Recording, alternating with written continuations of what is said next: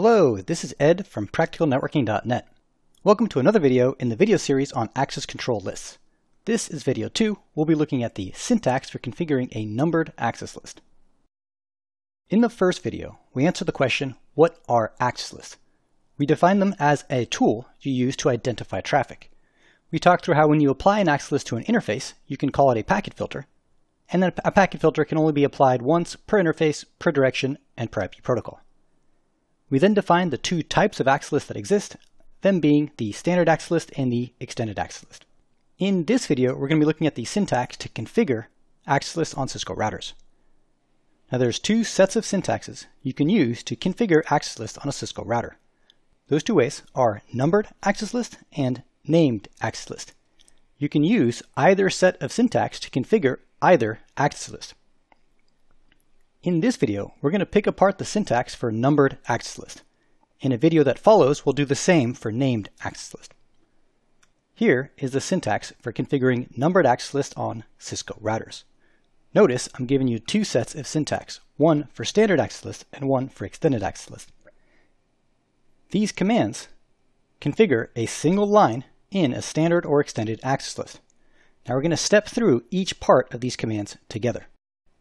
To configure any numbered access list, you're always going to start with the command access list. That's simply the first word to indicate to the router you're configuring an access list. Following that, you're going to provide an ID number. This ID number is what links multiple access list entries together. Each access list entry is an ID number and then a match statement, and then another ID number and a match statement, and then an ID number and a match statement, another ID number and a match statement. What links all of these entries together is that ID number. That's the purpose of this ID number over here. It allows you to link multiple entries into the same access list. In fact, sometimes each individual entry is referred to as an ACE. ACE stands for Access Control Entry, and a series of ACEs creates an access control list. That's somewhat archaic terminology, but you might see it in random documents online. Either way, that's what an ID number does. Now the ID number is also how you will refer to the access list later on in the configuration, when you apply the access list to a particular purpose. In a numbered access list, this ID number must be a number, but the number you choose is very significant. If you choose the numbers 1 through 99, you're configuring a standard access list. And if you choose the numbers 100 through 199, you're configuring an extended access list. That's how you determine whether you're configuring a standard or extended access list. It's based upon the ID number that you use. This means that you can configure about 100 of each type of access list on every Cisco router. Typically, you won't need more than that. But just in case you do, there's an additional set of ID numbers you can use to configure either a standard or extended ACL. So if you use the ID numbers 1 through 99 or 1300 through 1999, you're configuring a standard access list. And if you use the ID numbers 100 through 199 or 2000 through 2699, you're configuring a numbered extended access list. So that's the purpose of the ID number, which now brings us to the action field. This field can be one of three items.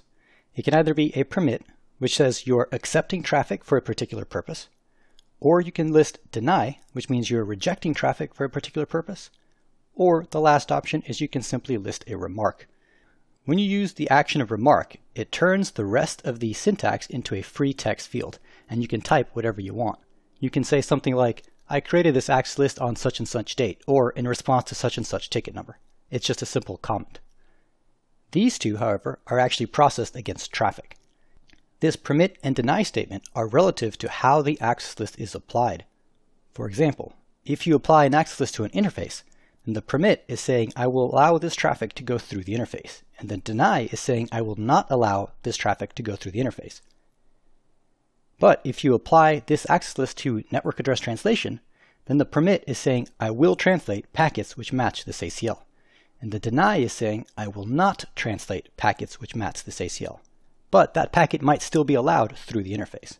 So keep in mind this permit and deny are relative to how you've applied the ACL. Next, we have the protocol. Now notice there is no protocol in a standard access list. The standard access list can only filter on the IP protocol, whereas in an extended access list I can filter on different protocols. So this field is how you specify which protocol you're trying to match. There are a few different options here. one of which is simply IP. If you list IP in the protocol section, you're indicating to the router that you're matching all IP traffic. You can also match on the TCP or UDP protocols. If you specify one of these, you'll be able to specify ports later on when you get to the source and destination. You can also list the protocol ICMP to match pings and traceroute, and there's a slew of other protocols you can use, like GRE or these IPsec protocols and so on. Keep in mind, this field does not mean ports. Ports will be specified later on if you specify TCP and UDP as the protocol. Which finally brings us to the last three fields. Now the source in a standard access list and the source or destination in an extended access list are specified using the same syntax, so we can talk about all of them at the same time. These fields follow this syntax. You must specify some sort of IP addresses, and you may specify ports. Now to specify IP addresses, you would use this syntax. To specify a single subnet, you would specify the network ID and then the wildcard mask. To specify a single IP address, you would use the keyword host and then list the IP address. And then finally, to specify all IP addresses, you would simply use the keyword any. Here are the three options you have for this field, which is a part of these fields in the syntax for the ACLs. Now in this video series, we're not going to be unpacking wildcard masks. We did create a separate video discussing wildcard mask at length. If you're unfamiliar with the concept of wildcard mask, definitely check out that video. There'll be a link in the description. That said, let's move on to the ports section. Now remember, ports can only be specified in an extended access list. You cannot specify ports in a standard access list. Either way, if you choose to specify ports, you have a few different options. To specify a single port, you can use the keyword EQ and then list that port number. The EQ here stands for equals. You're saying the port must equal such and such. To specify a range of ports, you would use the range keyword, and then you would list the starting port number and the ending port number. Keep in mind, this is an inclusive range, which means if you list a starting port number of 20 and an ending port number of 25, you're specifying to match 6 different ports. Now most of the time, when you're specifying ports, you'll be using that guy right there. Occasionally, you'll be using that guy right there. But there are 3 other options which are pretty rare to use, but are important to know about to give you a full understanding of the configuration of access list. Here are those options. You can specify GT to say the port must be greater than a certain port number. You can specify that the port must be less than a certain port number, or even not equal to a certain port number. So all those are options you have to specify this section of the source or destination of an extended access list. Now note that we're using brackets in the syntax over here. That means that the port section is optional. So if you omit the port, if you don't put anything in here, you're matching on all ports. Okay, so now that we've talked through every single field in the syntax for numbered access list, it's time to actually configure some together so you can see them in action. In the next video, we'll be configuring access list entries to match some of the packets in this topology. But that's it for this video. The key takeaway is understanding each of the fields in the syntax for numbered access lists. I hope you enjoyed this video. I want to thank you for watching, and I will see you in the next video where we will configure access list entries together.